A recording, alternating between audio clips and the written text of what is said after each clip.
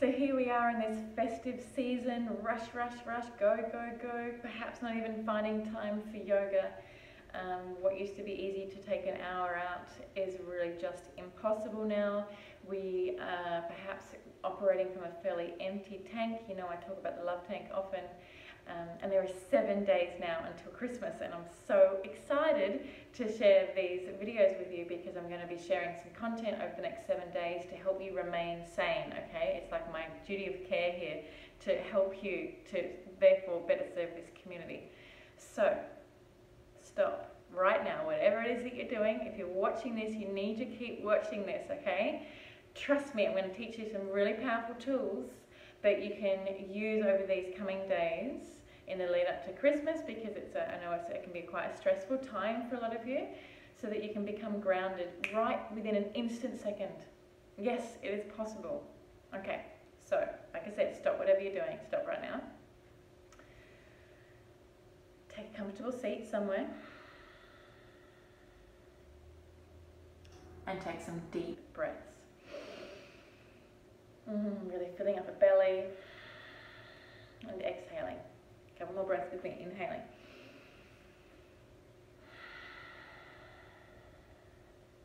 You can close down your eyes perhaps.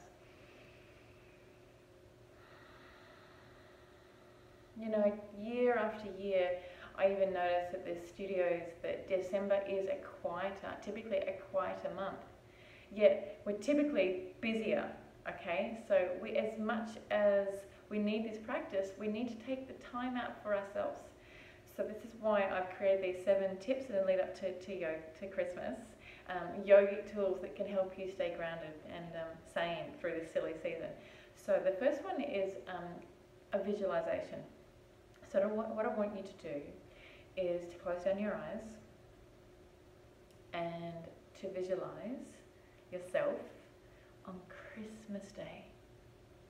People tend to get really anxious in the lead up to Christmas, thinking about perhaps how it was last year, or how you would like it to be, or how people are going to react, okay, and things are going to be said, especially when there's alcohol around and that sort of thing.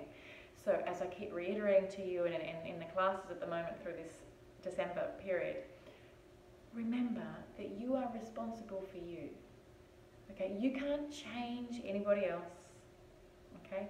You can shine your light, but you can only change the way in which you respond, the way in which you show up. Okay, so I want you to visualize yourself now. It's Christmas Day. See wherever it is that you are, okay? And it might be that you're on your own, okay? And maybe you're feeling some feelings around that as well. Whatever it is that you're doing, okay, that is causing you this stress right now, please start to visualize exactly how you would like it to be, okay? And exactly how you would like yourself to be. Non-reactive. So see perhaps a situation where it might cause stress or conflict or whatever it might be, and just notice your breath. Yeah, where we would usually shorten and turn in or get defensive, yeah, I want you to take some really deep flowing breaths. Okay? And just let things just wash over you. Not that you're not caring. It's like not reading the newspapers every day and letting that absorb into your being. You still care, okay? You still become informed, but you don't take on that burden. So same with on Christmas Day, you know, just let things just wash over you. Now see yourself vibrant, happy, healthy. Notice the water that you're drinking, the healthy foods that you're choosing to eat, the conversations that you're having with others, and notice how present you are with them.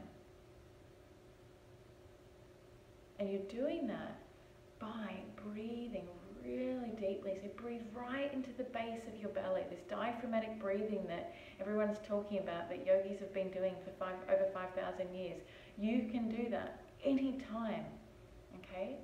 Breath is really deep, and that way you stay grounded and you remain present.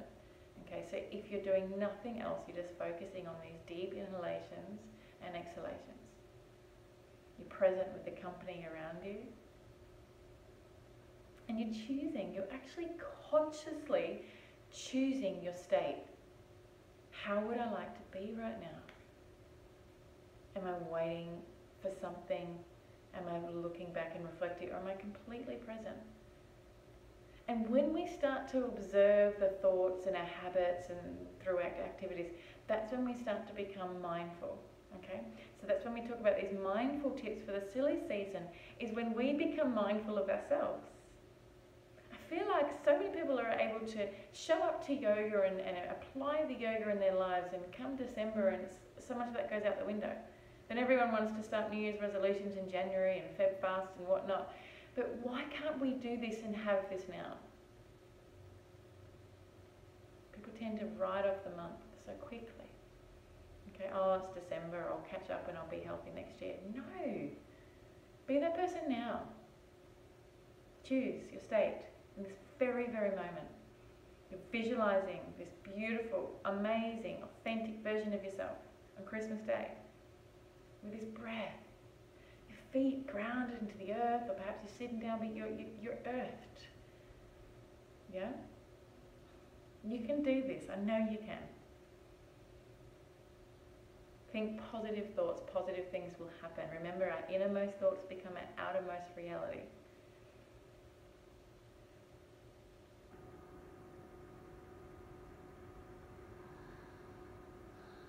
A pleasure as always sharing these yogic tools that have certainly helped me get by Christmas after Christmas. I look forward to hearing all of your stories. Feel free to comment below, and let's all keep ourselves sane and grounded for the benefit of everybody else through the silly season. Namaste.